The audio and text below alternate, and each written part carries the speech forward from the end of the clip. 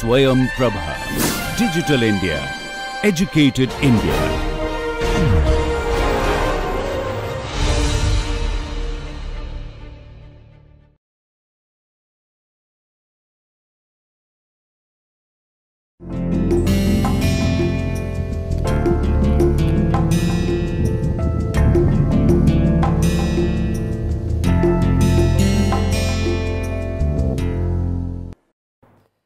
Hello everyone, welcome to this session.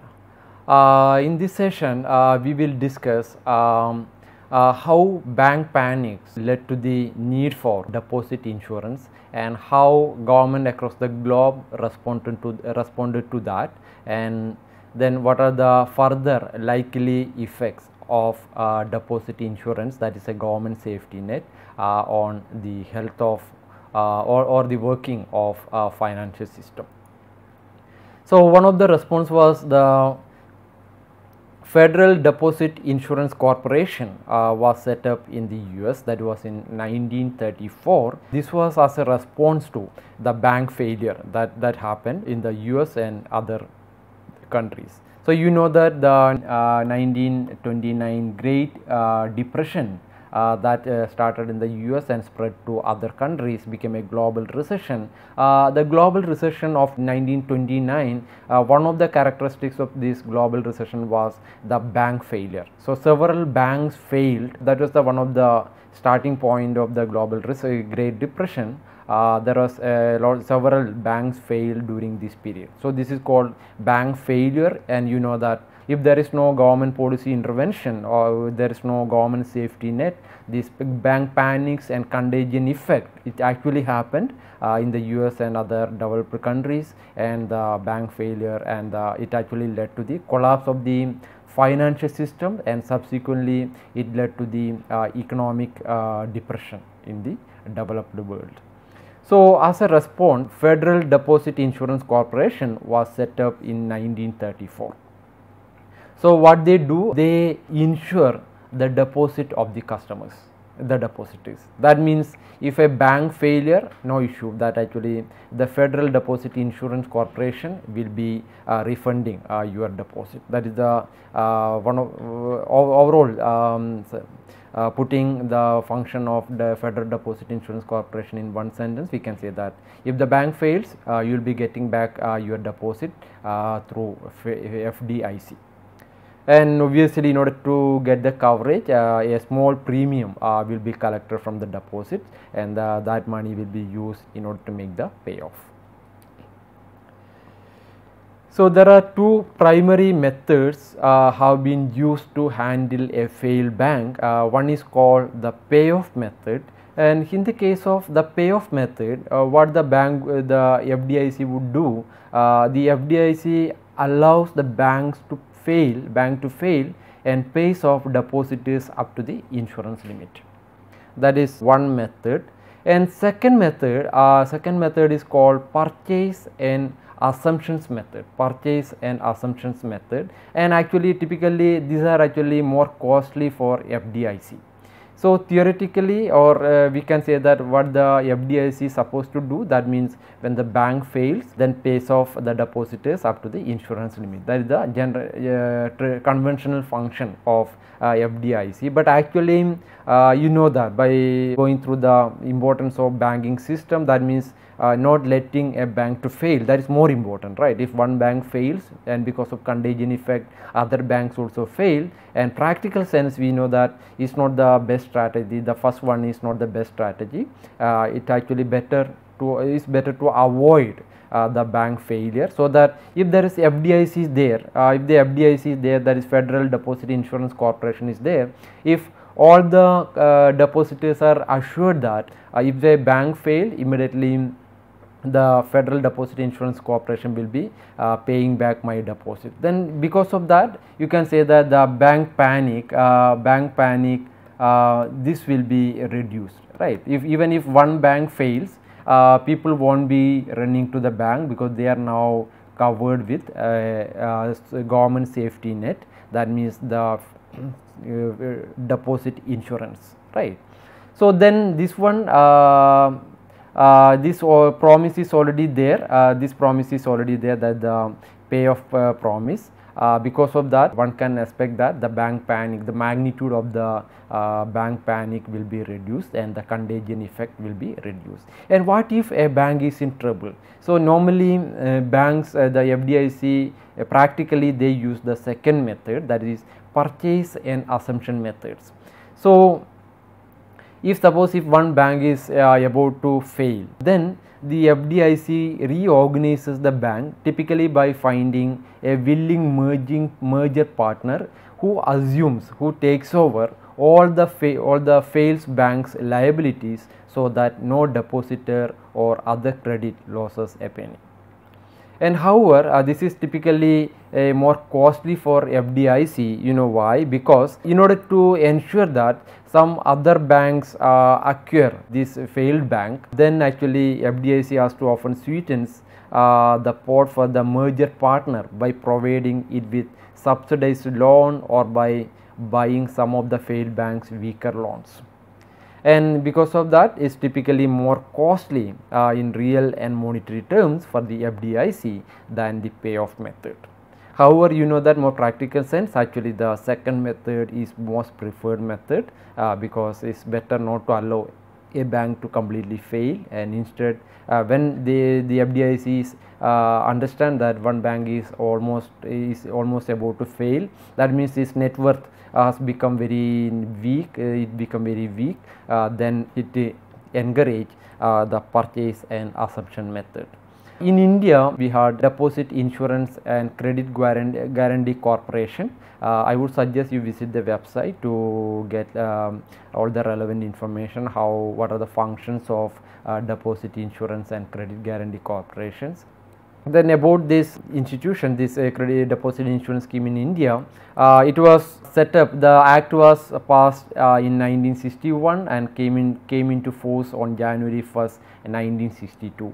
So this was actually prompted by the bank failure, that the Lakshmi Bank and Palai Central Bank in 1960, and throughout in 1960 throughout India many banks has been facing banking crisis. Then out of these, 2 banks already failed. Then government responded with the Deposit Insurance Act in 1961, and then finally the scheme came into effect on 1962.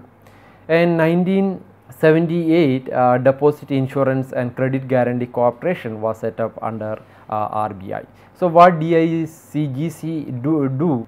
DICGC insures all banks' deposits such as savings, fixed, current and recurring deposit up to the limit of this much 5 lakhs of each deposits in a banks. So banks pay premium to the Deposit Insurance and Credit Guarantee Corporations. So actually when we deposit our money in the bank, actually we are not aware that a premium has been paid, because the banks will be paying the premium from our fund. That means it will be already included or deducted from our interest income that the bank will be giving to us. This is again I would suggest you visit Reserve Bank of India website to get the history of deposit insurance in India, how the scheme evolved and what are the activities, how it intervene in over time in the market in order to minimize or in order to reduce the bank failure. This is what we have seen, that one kind of government safety net what we have discussed till now was the response of government in the form of deposit insurance scheme, right. In the US we have seen, in the India and in most countries they are having deposit insurance scheme. Then another kind of intervention by government is lender, to act as lender of the last resort. Suppose even without deposit insurance, government will be giving other support.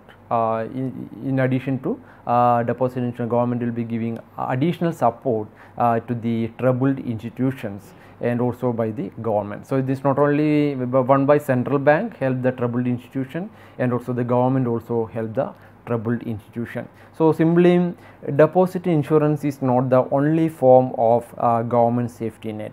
In other countries, governments have often stood ready to provide support to domestic banks facing runs even in the absence of explicit deposit insurance. Furthermore, banks are not the only financial intermediaries that can pose a systemic threat to the financial system. So, when financial institutions are very large or highly interconnected with other financial institutions or markets, their failure has the potential to bring down the entire financial system. So, one way in which governments provide support is through lending from the central bank to the troubled institution, that is one way. So, this form of support is often referred to as the lender of last resort. So, what would happen that when the government is there or the central bank and government is there to support the failed banks, what we are going to see that maybe because of deposit insurance and the government is acting or the central bank is acting as the lender of the last resort, we are going to see that it is going to have some adverse impact, negative impact in the financial system. So, there are some drawbacks of this government safety net. Let us discuss this one by one. So, one of the drawback of government safety net is it will further encourage the moral hazard problem, and it will also encourage the problem of adverse selection. So, we have seen that because of asymmetric information, the moral hazard and adverse selection issues come up, and because of that actually the government intervention is required to minimize information asymmetry, and also for example to reduce for example the bank panic, government intervention is required in the form of government safety net, that is deposit insurance. Plus we also seen that governments steadily stand for the financial institution in the form of lender of the last resort. It is actually all came up to reduce moral hazard and adverse selection issues, but what we are going to see that it also aggravates.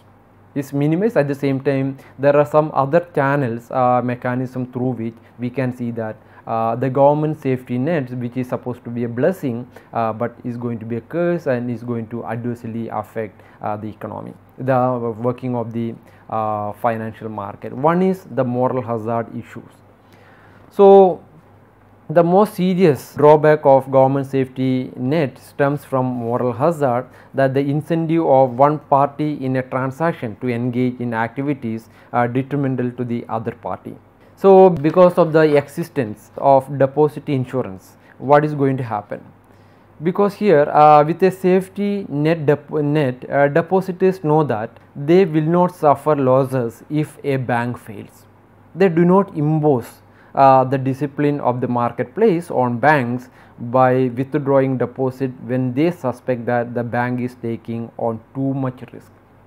So, important point is that because of the government safety net, since all our deposits are insured by government, that is the deposit insurance corporations, depositors began to take everything granted. They do not impose any discipline in marketplace. That means if they see that one bank is keep on investing in risky assets or they are making risky investment, then the people think that the depositors still don't take it seriously, because they think that doesn't matter, I will be getting back my money because government will be paying it back anyway. So, that is one. On the depositor side, they won't impose any discipline. So, similarly we can also, the depositors, not only individual investors, depositors, even institutional depositors, those who have the capacity to do the monitoring, they also won't do the monitoring here, because they are also assured that government will be paying back their deposits, or right. So, similarly financial institutions have an incentive to take on greater risk. Why? Because you can see that banks with a government safety net have an incentive to take on a greater risk than they otherwise would, because since the government will be the deposit insurance corporation will be paying back the depositors money. So, this actually make incentivize, it will aggravate the moral hazard problem among the banker itself. Banker, they themselves find that is better to, it does not matter, financial institution with a government safety net have an incentive to take on greater risk than they otherwise would, because taxpayers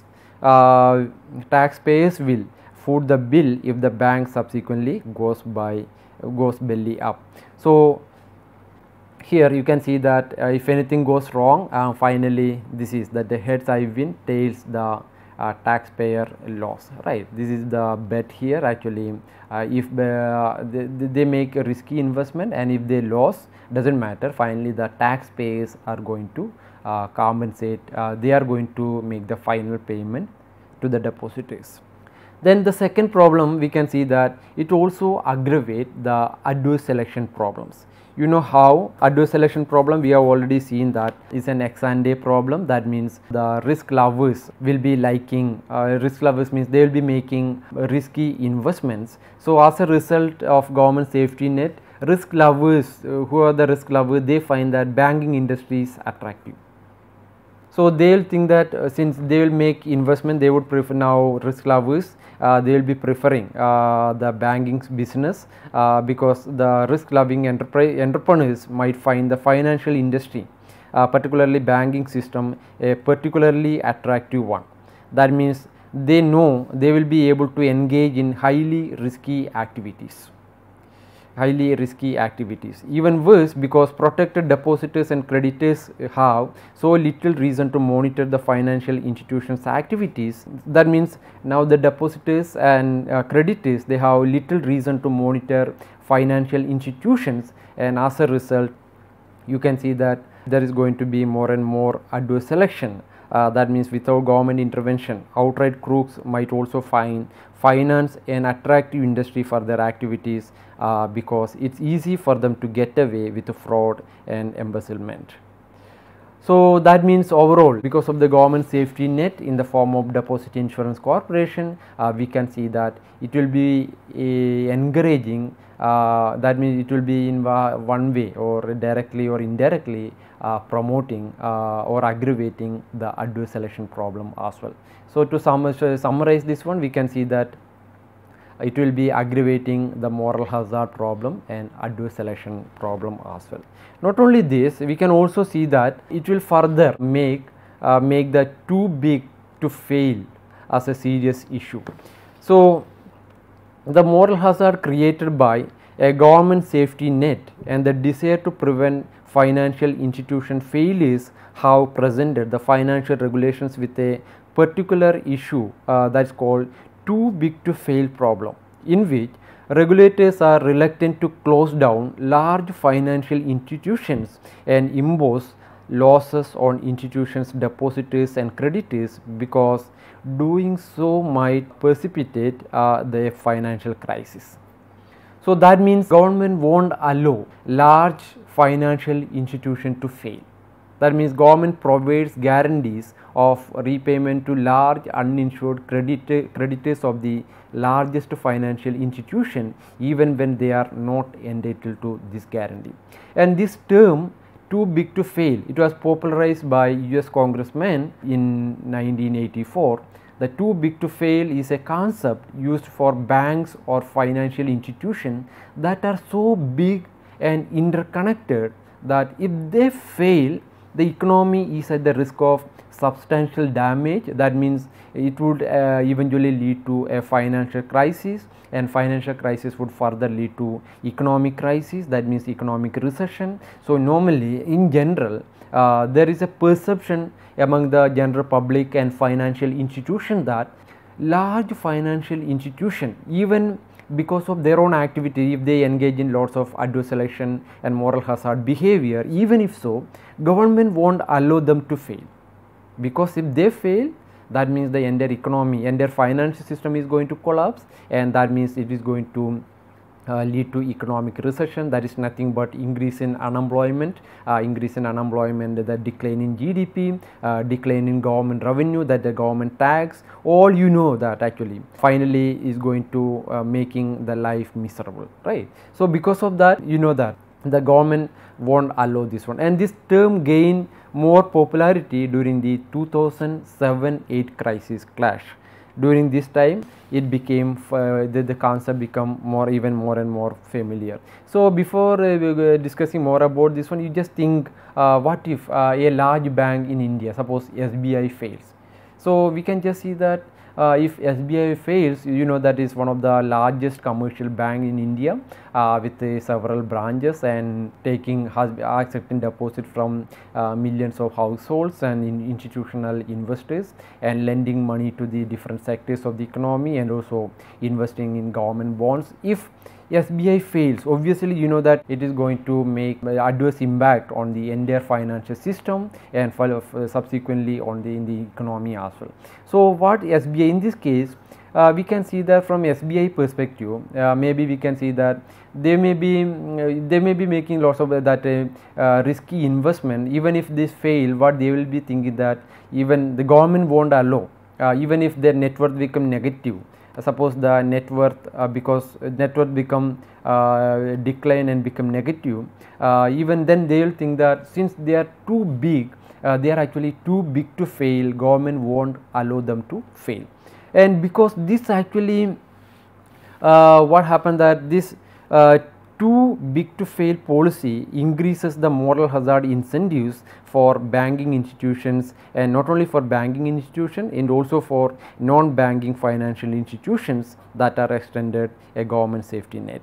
So knowing that the financial institution will be bailed out, creditors have little incentive to monitor institutions and pull their money out when the institution is taking excessive risk. So as a result, what we can see that large or interconnected financial institutions are more likely to engage in highly risky activities, making a financial crisis more likely.